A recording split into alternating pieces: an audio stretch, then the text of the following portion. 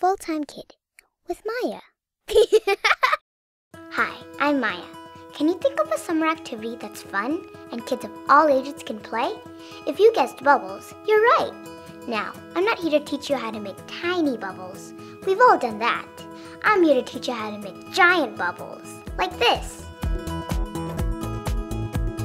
You will need 2 long sticks, some yarn, a small weight like a key or washer, 10 cups of water, 1 cup of dishwashing liquid, and 1/2 cup of glycerin. Cut a long piece of yarn and attach to the end of the sticks, like this. Cut another piece of yarn to make a large upside-down triangle with a small weight at the bottom, like this. In a bucket, put in the water, dishwashing liquid, and glycerin. Mix together really well, but try not to make too much foam on the top. Now, dip your wand in the mixture.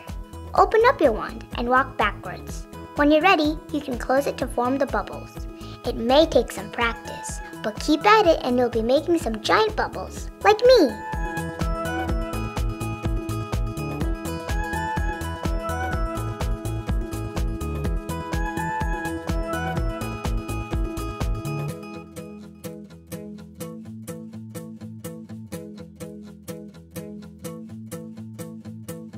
Thanks for learning how to make giant bubbles on Full-Time Kid.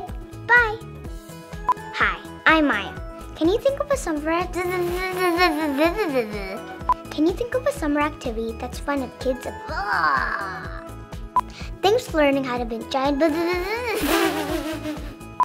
Can we keep rolling, please? Yes!